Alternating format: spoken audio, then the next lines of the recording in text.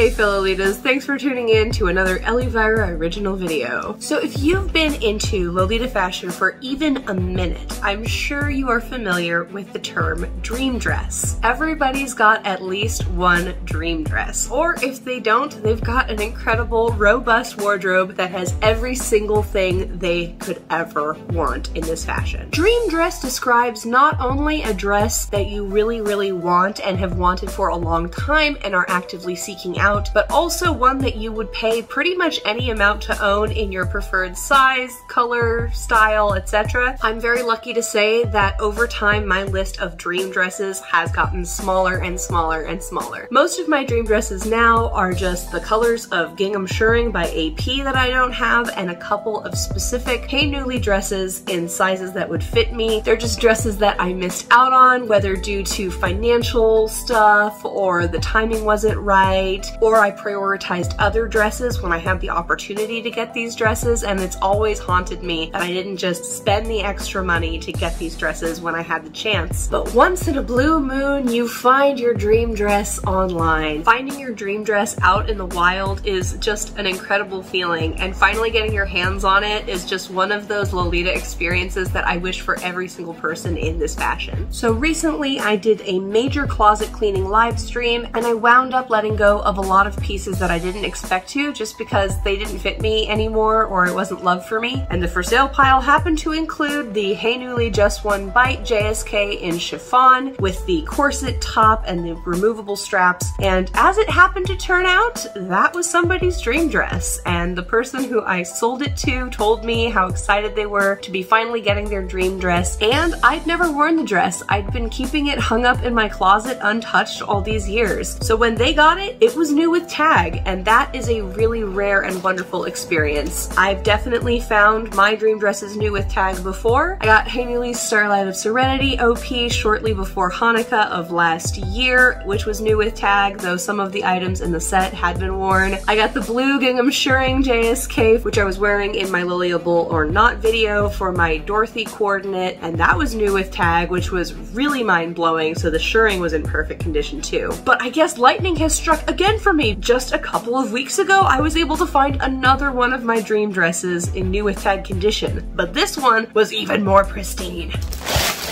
Behold, the Saint Vitus JSK by Hey Newly. Saint Vitus? That JSK.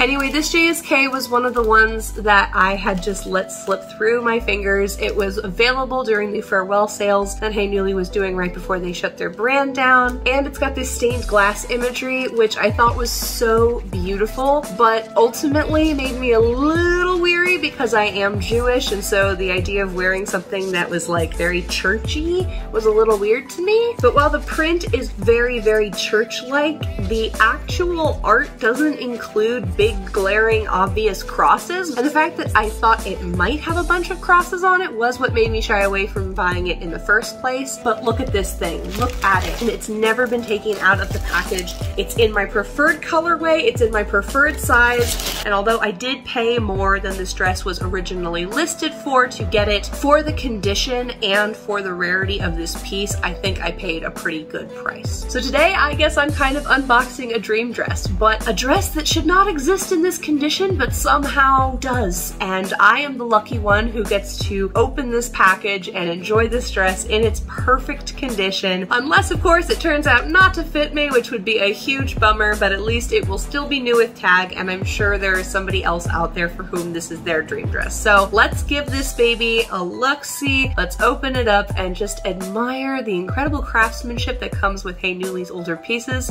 and see where we go from there. So this ribbon just fell out of the package. We'll see what that goes to later. And the straps actually came undone to start with. That's very interesting, but convenient because I'm gonna have to adjust these straps to be on the longest strap point anyway. I think the strangest thing to me is that this dress seems kind of slightly perfumed, like it smells rosy. I've never experienced that with a brand new dress before, and I would worry that it had been laundered, but I mean, we saw it come out of the package. And indeed, here is the tag still attached. So I assume the person who listed this wasn't scamming me. Unfortunately, it does look like there are some sort of residual markings around where the buttonholes were sewn in on these straps. There's just a couple of like little dark markings that you can see, and it's really obvious because this dress is pure white. But I'm not too devastated because it's gonna be on the back anyway. Wow, that is so pretty. Ah! What? This dress has a stain on it. I can't believe this. This dress has a stain on it. Wow. How could this have happened? It smells like it's been laundered, and it's got a tiny stain on the front. Food staining, perhaps? Time to look this baby over with a magnifying glass. Yep, there's another little mark on this part of the skirt right here. I believe these ribbons are meant to be woven through the lace over here on the front of the bodice. I do get the impression that if this was worn before by somebody, they didn't wear all of the pieces of it.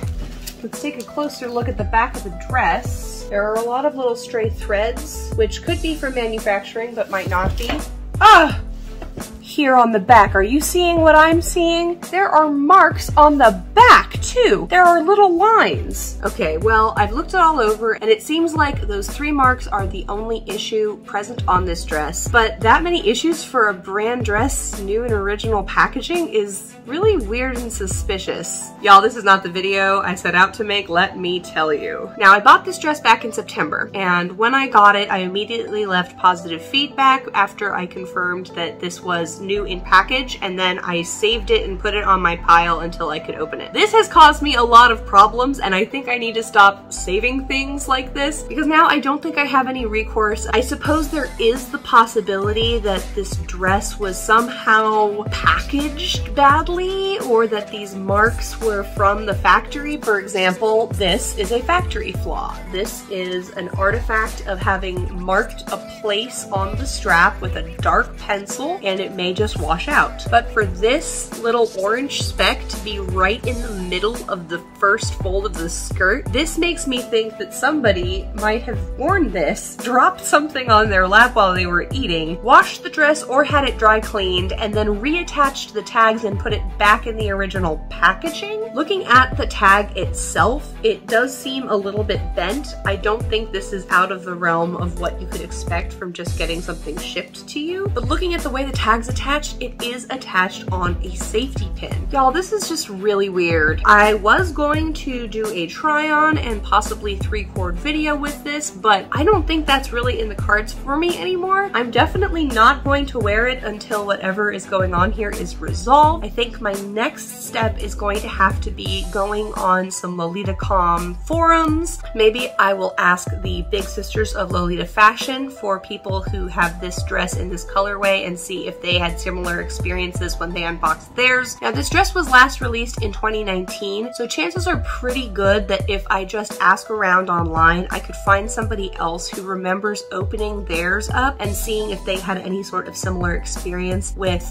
having found stains on it straight out of the package, and whether or not the JSK had any sort of smell associated with it. At this point, I'm not really sure there's anything I can do on LaceMarket. If it turns out I was scammed, I might reach out to the seller and ask them some questions, but I think it's going to be very hard to prove anything here. The best I can do might just be to edit my feedback if it seems like they're being dishonest, but I also don't want to jump to conclusions and accuse somebody of being dishonest, especially since I know that I do have a platform and therefore some influence within the community. I don't want to send anybody after this person willy-nilly, regardless of the outcome, whether or not this is a common problem that I'm just now finding out about, or if this person did scam me, whether or not I get a refund, stuff like that. I do want to keep this dress. I do want to wear this dress, and to be honest, I still would have bought this dress in this condition if the damage had been disclosed and the price had reflected reflected that amount of damage. I paid for what I thought was brand new with tag in packaging, and if this turns out to have been a scam, I'm going to be very upset. As a rule of thumb, I don't remove my tags unless I have to in order to try something on. For example, when I tried on my Angelic Pretty Freshly Picked Strawberries set, I left the tag on the headband and the dress when I did my try on, but I had to remove it from the socks because that would have impeded me from being able to try on the socks. If you remove the tag and you wear a dress and you wash it and then you reapply the tag, do not call it new with tags. Call it like new with tags if there's no damage to it, and if there are damages, just disclose it. There's no reason somebody isn't gonna still wanna buy your dress. They just might not wanna pay what you think it's worth. And for the record, you don't have to sell your dress for less than you think it's worth. Basically, an item will only ever be worth what somebody is willing to pay for it. And that all has to be dependent on honest disclosure of conditions. So please be as specific as possible whenever possible. I guess that's it for me today as far as filming goes, and I'm gonna ask around online to see what I can find out about this dress. And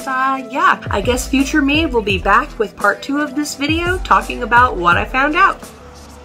Okay, these last few days have been an absolute emotional roller coaster, and I'm very happy to report that the story does have a happy ending, but after what I just went through, what the seller just went through, and what Nunu, the owner and designer behind Hainuli, just went through, I feel like I need to give a little bit more explanation than just the resolution of this, so stay tuned, it is a wild ride. I made the post basically right after I filmed the first half of this video. I was very in my feelings. I wasn't thinking entirely rationally, and after 24 hours had passed and it hadn't been approved by the mods, I decided I was just going to reach out to the seller and try to confront them directly instead, because I was convinced that they were trying to scam me. So I explained the issues to the seller. One, the dress was perfumey and I suspected that they had washed it and reattached the tags. Two, that the front lace ribbons were missing, which was further proof that they had gotten lost somehow in the washing process. And three, there were stains on the dress which the washing process had not removed. Again, I thought that some sort of information was being withheld. I thought that the seller had intentionally misled me, and that even if the dress was brand new and had only been hanging in a closet or something, the fact that it had been labeled never opened before had obviously been a lie. So I asked them for a partial refund so that I could get some of the money back, and I based the refund request amount on a couple of different factors: what other dresses of this release had sold for recently, also more generally some sale prices for Hainuli dresses that had slight damages such as stains and missing items, and then I waited.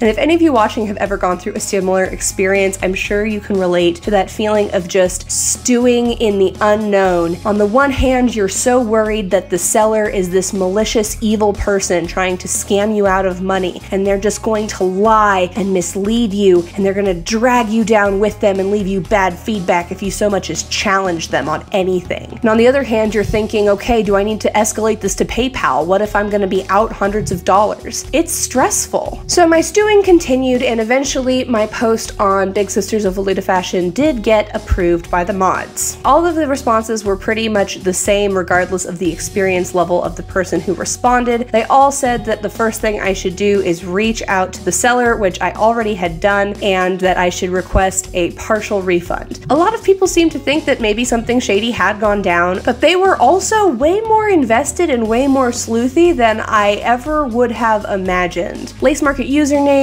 and platforms like Facebook and Discord and LiveJournal and all of those things, they all have some level of anonymity built into them, and it literally never crossed my mind that anybody would take it upon themselves to look up the listing that I was talking about, dig through the seller's terms of service, and try to make suppositions on my behalf. And the second that happened, I felt awful, like a different level of awful. Because I still hadn't heard the seller's side of the story, I still had no idea what was going on, I was still very emotional, and I didn't think that I'd posted enough identifying information for anyone to like figure out who I was on LaceMarket or draw a connection between this YouTube channel and my real name on Facebook, but boy was I wrong. Lolitas are a sleuthy and nosy and determined bunch, and everyone was trying to be super helpful, and I immediately feel like I compromised somebody else's privacy, and I felt so guilty, and I really regret doing that. So the next thing that happened basically made my stomach turn over another 10 times. Almost in exact unison, I got a message back from the seller and a direct message on Facebook from Hey Newly herself, Nunu, and I was just kind of shocked. I was checking my Facebook messages first, so I read Nunu's message first. Nunu very helpfully explained via DM that she was going to take ownership of the fact that this dress had come without ribbons. She explained that part of the farewell reservation involved all of these dresses having the ribbons laced in by hand, and that there was a chance that something was missed, and she even offered to contact the original manufacturer of those ribbons to get some and have it sent to me personally to rectify the situation. So basically, 3 years after she sold the item to a different person, she went ahead and gave me the very best example of customer service that I could ever fathom or imagine to try and make this situation right again. I also read the seller's message. She said that she had reached out to Hi Newly directly to ask about it because she was also extremely confused as to what was going on. Turns out that Hey Newly's white dresses sometimes have little flaws associated with them. A disclaimer about these flaws was in their terms of service, and that was all fine, but the ribbons were definitely an oversight, and so the seller got Hey Newly to get in touch with me over Facebook. She commented on the Facebook post. The seller also pointed out that there was a little spot in her terms of service about the way she stores her items in a closet, which does have some sort of air purification system, which is slightly scented. To be fair, I don't really mind scented items. I did see that in her terms of service. I always read terms of service, but for some reason my brain jumped to the assumption that because this was new in packaging, it wouldn't have been affected by this. Like, it probably wasn't stored in the closet with the rest of her clothes. That was just wrong. That was on me completely. And having the dress out for a couple of days, the smell has completely dissipated. It's a non-issue at this point. But when I opened the dress, I was just so convinced that it was proof of malicious intent and obfuscation of wearing the dress and all this other stuff. And y'all, I just feel so ridiculous. I feel guilty that I accused somebody of being dishonest to me. I feel guilty that I didn't think that talking about it in a public place might somehow get back to them, which I should have known better. I feel bad that Hey Newly had to deal with this after all these years and stepping away from her brand and refocusing on other things. And of course, I also feel bad that I did pay more than the original retail price for this dress, even though it did end up having issues. But feeling bad about that is a me problem. Making other people feel bad is the absolute worst nightmare scenario for me. I never ever want to cause trouble for anybody else in this community. And you know, I've been on the other side of things too, right? Like, I sell things all the time, and as careful as I am, there have been times when a buyer has come to me with an issue about the condition of a dress, and that sinking feeling you feel when you think you're gonna get negative feedback or when they're gonna do a chargeback for a really expensive item. It's awful, and I don't wish that on anybody. Basically,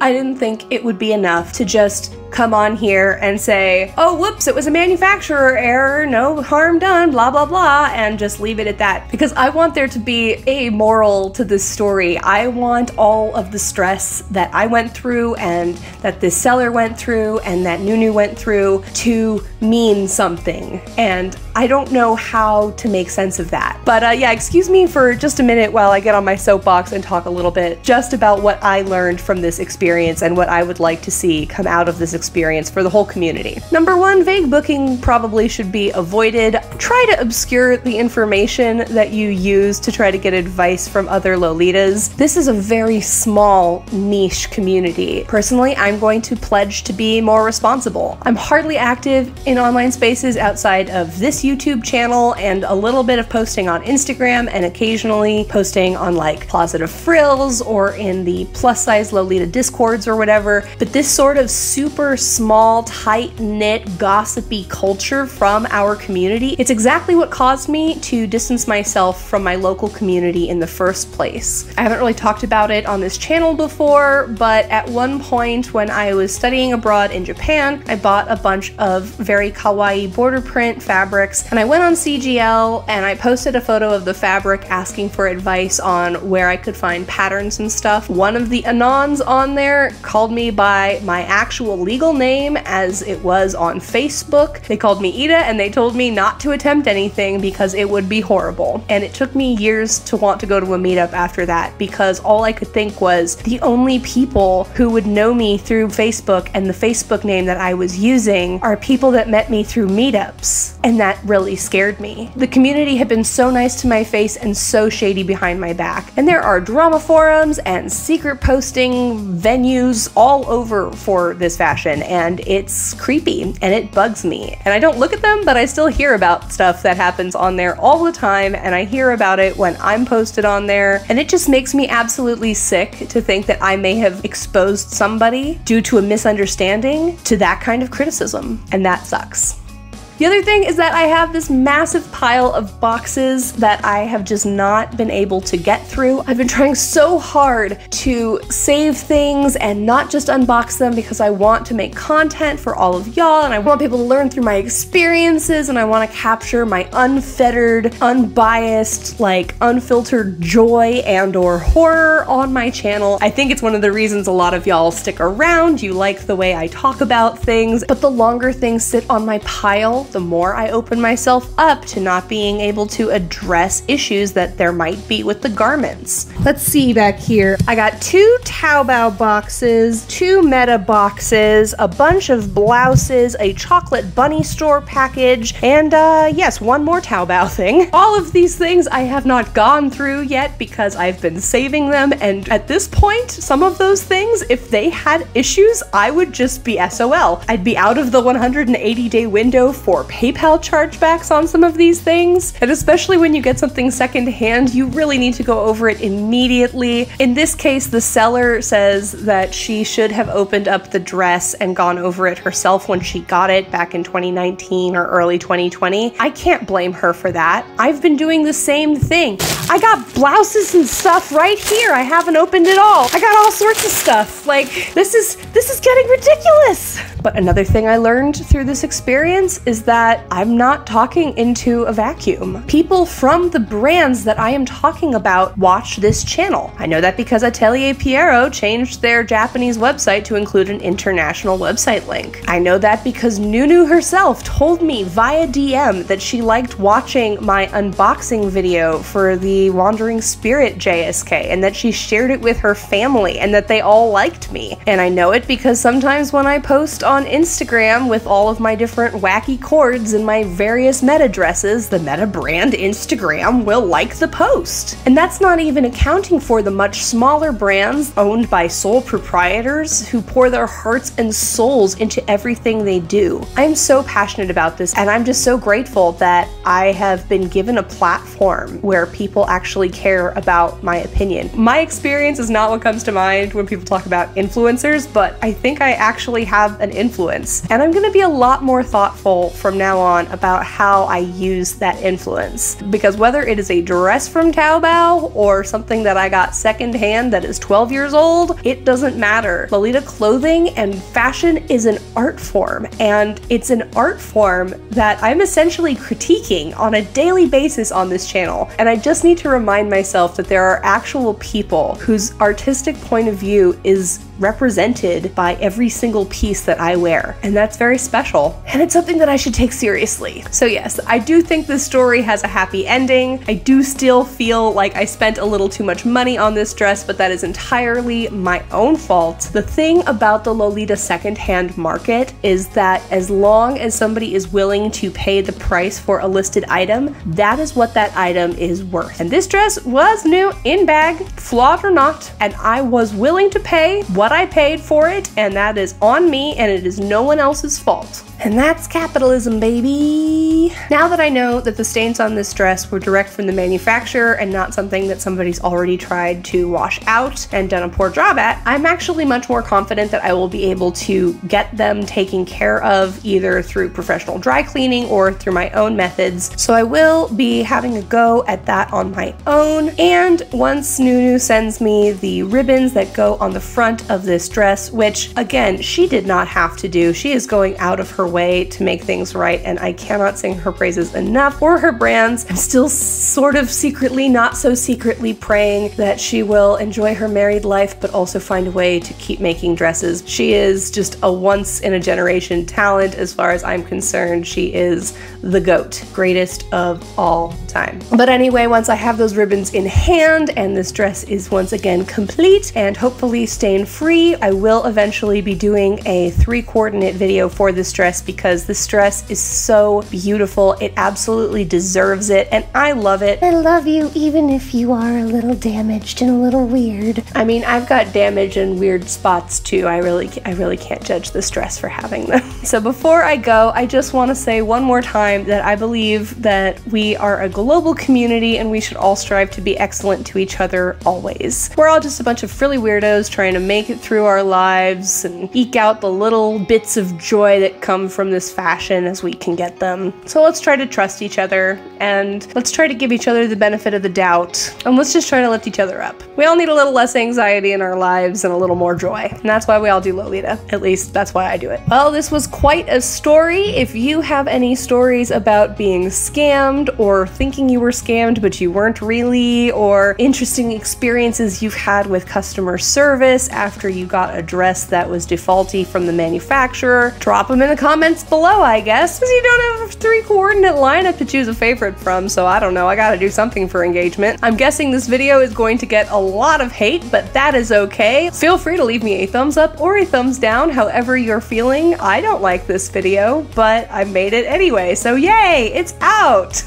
And I feel weird about asking you to subscribe after this too, but I will still ask you to subscribe because it's one of those things that they tell you you're supposed to do as a YouTuber. I've been Elvira. I am a very embarrassed, plus-size tall, and swole Lolita, and I really appreciate you watching this video all the way till the end. Alright, I'm gonna go comfort myself with some junk food. Bye!